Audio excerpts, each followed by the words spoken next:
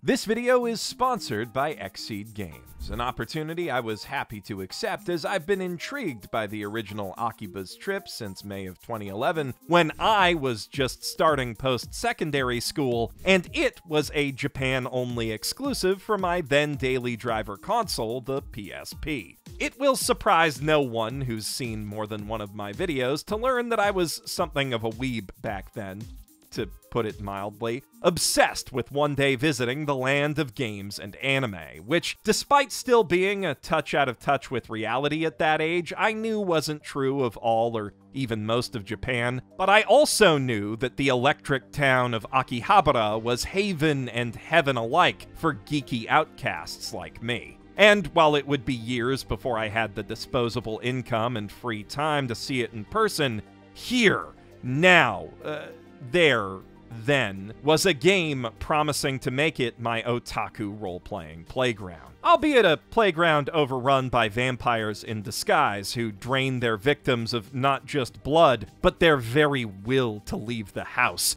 turning the promising future leaders of Japan into hopeless hikikomori. And it's up to our otaku hero Nanashi, who gains super strength and a sunlight allergy after a fanged cutie named Rui turns him to save his life, to expose those hidden monsters. Literally, by tearing all their clothes off so the sun will turn them to dust. That's the core combat mechanic, which does read as a flimsy excuse for fan service, but mostly ends up fueling the game's goofy sense of humor, as the low-poly character models were more retro-cute than sexy, even back then, and the game is equal opportunity with its stripping mechanics. Of course, as a vampire himself, Nanashi's gotta worry about the same thing happening to him, meaning he'll need to equip more and more durable clothing as the game goes on, which he can acquire by way of that core combat mechanic. In other words, this is a game where you run around Akihabara stealing people's ridiculous cosplay so you can put it on yourself. Suffice it to say, 2011 Geoff could not wait to play Akiba's Trip. Sadly, the PSP's relevance was waning fast that year, leaving even big franchises like Final Fantasy and Metal Gear struggling to secure stateside sales. So, a dialogue-heavy sandbox street-stripping simulator about an undead dork tearing the clothes off secret vampires in Tokyo's nerdiest neighborhood stood little to no chance of getting localized. And while the 2014 English release of the Vita sequel, Akiba's Trip Undead and Undressed, did briefly raise hopes that an HD port of the original might make it over here, that didn't materialize either. Until now. In celebration of its 10th anniversary, Akiba's Trip Hellbound and Debriefed, HD, I just got that, finally tells in full English the original tale of the Akiba freedom fighters and their battle against the sinister, shut-in creating Shadow Souls, with every spoken line both dubbed by a talented cast of English actors and available in the original Japanese, if you prefer. Which you probably do if you're interested in this game at all, but it's really nice to have the English option on top of that. And though Yazzie and I have been lucky enough to see the real Akiba Strip in person twice since this game first caught my eye a decade ago, and will be going back as soon as we can, the appeal of its sandbox setting hasn't diminished for me one bit. Because, though the electric town of today is just a short 16-hour flight away, the Akiba I glimpsed in Steins Gate and Oremo is forever beyond my reach now. Lost to time. Yet it still exists here inside this game thanks to the painstaking efforts that its developers Acquire took back in 2011 to recreate the street layouts, businesses, big chains and mom and pop shops alike, and general atmosphere of the otaku mecca of their day as accurately as the PSP hardware and the magic of parody branding would allow, turning this whole Yakuza-esque sandbox into an interactive Akiba time capsule. In much the same way those games offer to take their players back to various eras in the history of the Kabukicho Red Light District. though perhaps it would be more accurate to call this Way of the Samurai-esque. Acquire has been doing the whole dense small-town sandbox thing even longer than Ryu ga Gotoku after all, and doing it their own way, with branching story paths and tons of meaningful dialogue choices, including joke options that can end your game in the opening cutscene if you push your otaku perviness too hard. And that's just the tip of the iceberg. In any given conversation, you can be a nice, earnest dork, a cringy otaku larping the hero, or just a self-centered pervy asshole, which can change the trajectory of many events and eventually lead you to one of multiple endings, each with its own final boss. All these story options feed into an overall design philosophy that's a bit more simulational than early Yakuza. Each NPC in Akiba's trip wears 2 to 3 pieces of collectible clothing from a catalog of over 300, all of which can be stripped in combat. This means every NPC is also capable of fighting, and thus subject to all of the game's different enemy aggro states. Plus, they all have their own behavior loops. Charity workers will ask for donations, maids will hand out flyers for their cafes, art scammers will try to lure unsuspecting rubes back to their shady galleries, and otaku will run around snapping pictures of all of those things, all of which can lead emergently to these characters interacting with either the player or each other. They can also fight each other, which will often happen as you're fighting in groups, as friendly fire is turned on and attack arcs tend to swing pretty wide, and since humans and Shadow Souls alike fight using the same strip food techniques as you, the resulting increasingly naked chaos is always fun to watch unfold. Add to that a factional reputation system that dynamically alters those AI behaviors, and you've got a game world that feels surprisingly alive and reactive, especially for a 2011 PSP title. With enough going on under the hood to make a Nintendo Switch sweat a bit when too many NPCs are on screen at once. PC and PS4 do run a lot better, so much so, in fact, that they even let you increase the number of pedestrians walking around the city if you want to raise the spawn rates for rare stuff. But personally, I'm happy to put up with the Switch performance, at least until the Steam Deck's out, as this is a game built to be held in the hands and left close at hand, in a pocket, perhaps, between sessions. A pick-up-and-play type action RPG for Tokyo folk too busy working and commuting to go geek out in the actual Akihabara. To anyone who took their sandboxes to go on PSP, 3DS, or Vita, its gameplay rhythms will feel instantly familiar and comfortable, if a bit archaic. So too will the graphics. Part of this is definitely nostalgia talking, but there's something eminently charming about that PSP aesthetic. The poly counts and UMD compressed textures weren't much bigger than what you'd see on PS1, but those textures actually stayed where the developers put them instead of wobbling all over the place, and the more advanced animation, lighting, and rendering effects the system was capable of meant properly optimized games could look comparable to contemporary console releases, especially on the original hardware's low-res, high-contrast screen. On an HD TV, or even the 720p Switch, the seams show a little, okay, a lot more clearly. I can see people taking issue with the developer's choice not to update the game's models or even its textures at all, but personally, as someone who wanted and never got to play it, I'm glad to have the game in its original form now, or as close to it as one could reasonably expect, as the visual novel character portraits, at least, are much crisper and less pixelated, as are the game's shaders and shadows. It is so cool being able to look a bit too closely at all the little hacks and tricks the developers used to stay under their poly budget while building these areas. To see where the 3D street ends and the skybox begins. Count the pixels on the colorful squares that suggest posters, vending machines, and magazine covers on store racks, and watch the boxy buses not roll by on their obviously painted-on wheels. And cooler still, when you pull back and use your vampire-detecting smartphone camera to take in the full scenes all these lo-fi assets combine to create,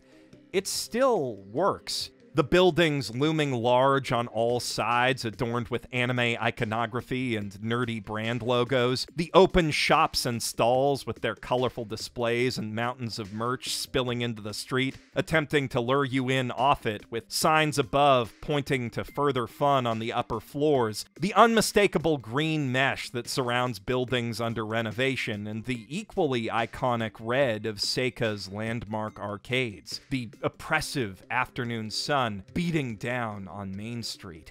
This is Akihabara.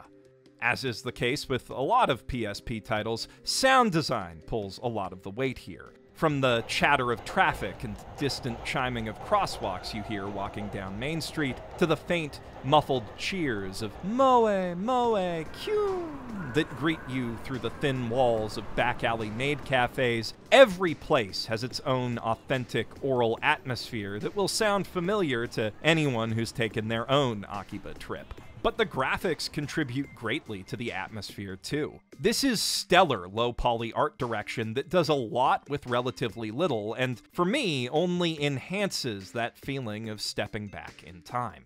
Is it possible to feel nostalgic for a time and place you've never been to? For a game you never got to play? I'm definitely feeling that here. If you didn't grow up on graphics like this, you'll probably have to acquire a taste for them, but for anyone who has that taste, Akiba's trip, Hellbound and Debriefed, is cozy as hell. Fair warning, though, even if you did grow up on PSP games, you may have a harder time finding a taste for the combat system in this one, which is as clunky as the graphics are chunky. You can tell immediately that this was built for a platform without a second analog stick, and because it uses all 4 face buttons for 3 different attack heights plus jumping, while the triggers handle blocking and healing, it lacks a player-controlled lock-on option or any of the other quality-of-life features commonly used to work around that. Instead, the camera automatically tries to find a side-on fighting gamey view of you and whoever you last hit, which does work in one-on-one encounters, but if you're fighting a group, baiting them into hitting each other so you can focus them down one at a time is a very valid and sometimes necessary tactic, at least until you unlock some AoE moves or find a fast weapon with good range. Pro tip for that: if you buy French bread, which can be found at any convenience store, or Kotobukiya for some reason, and give it to one of the free spirits lying around in the back alleys, they'll give it back to you as moldy bread the next time you see them, which, at 32 attack, is the best one-hand weapon in the early game. With a bit of luck, you can also grab a 2-hand ecchi dojin from the UFO catcher near the station at the start of the game that hits hard enough to hold you over until that bread has ripened. Like the real Akihabara, this virtual town is full of secrets and hidden treasures like that, just waiting for those with the know-how and dedication to find them.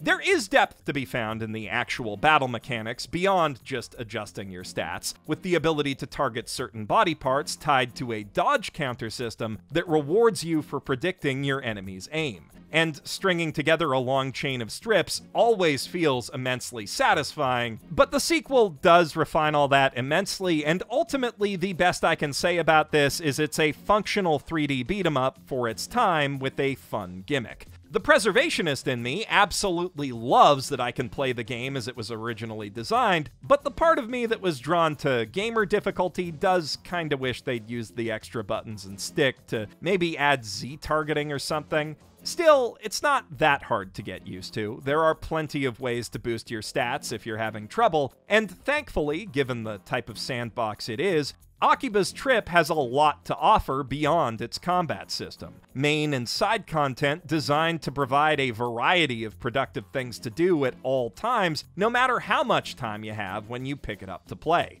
Only got a few spare minutes? Enjoy a simple minigame or two at the Maid Cafe, then get some yen by trading your Maid Point winnings to the math-challenged yet deep-pocketed Otaku outside. Got a bit more time? Go knock out one of the simpler side quests, hit up the local game studio and playtest their surprisingly meaty shmup, or hunt for some rare clothes and weapons so you can run around as a cat maid, clobbering nerds with your Dakimakura. Or you could head home and bribe your little sister to act like she doesn't hate you, or act like she does, or try on any of the clothing that you've collected.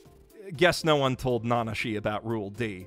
Actually, if you put clothes on her and then have her insult you, it'll boost their durability, so this might be one of those times to say screw the rules, at least if you have money. Sis won't give you more than a mean look for less than $100. If you're staring down a longer commute, or if you're already at home relaxing, the main story's always waiting for you, of course, which might involve fighting, but could just as easily mean picking up some lotion, rope, and a massager for the cougar who teaches you your stripping techniques, or listening to your 2D addict friend Nobu rant at length with the specificity of one of my videos about his favorite magical girl anime, teaching you all the lore behind its messy production and the weird indie manga that inspired it, so that you can take on the quiz at the local maid cafe. Or you could simply sit back and watch from an informed yet detached position as other opinionated otaku yell at each other about it on Pitter. And it's in these moments that we see where the real heart of Akiba's trip, Hellbound and Debriefed, lies, in how it seeks to capture not just the look and geography of Akihabara as a place, but the distinct subcultures that define it as a community, and the ways, both friendly and hostile, those subcultures interact.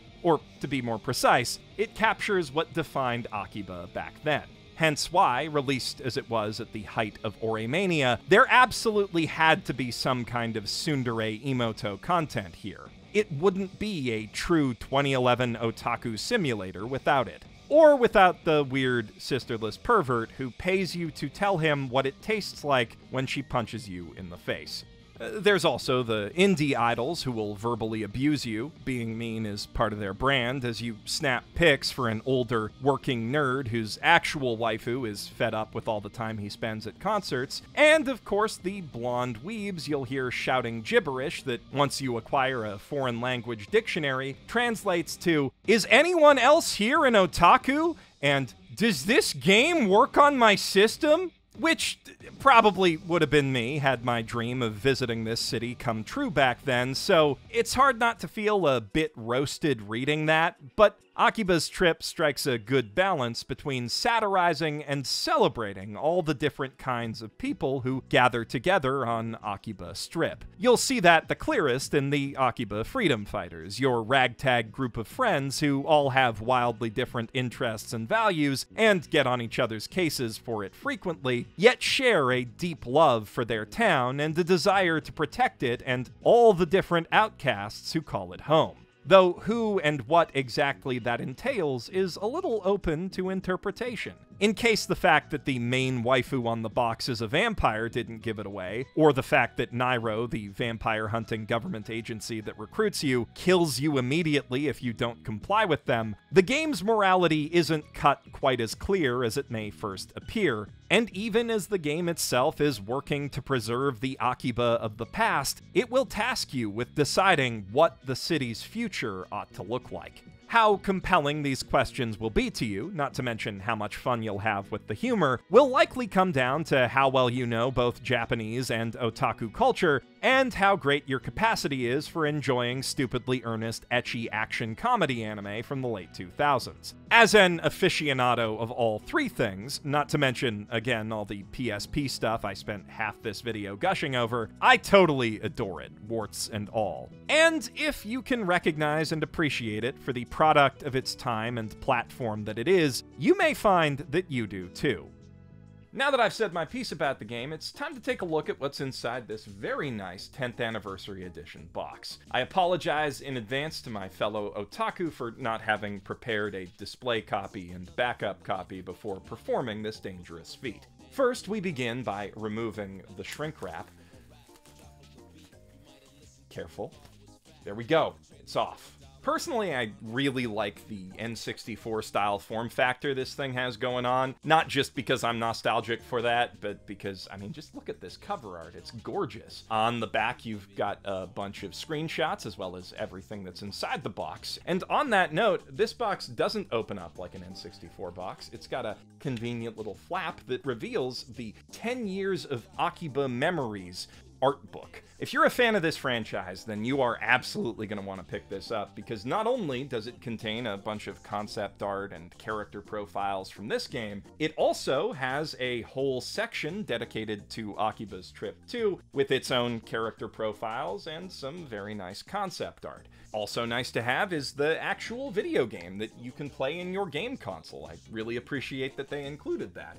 And this 2-disc Akiba's Trip soundtrack CD, which has on its front some really nice art of Dirty Bloody Princesses, the in-game idol group, and on its back you'll see a list of songs from that idol group, as well as other artists, and the full in-game OST.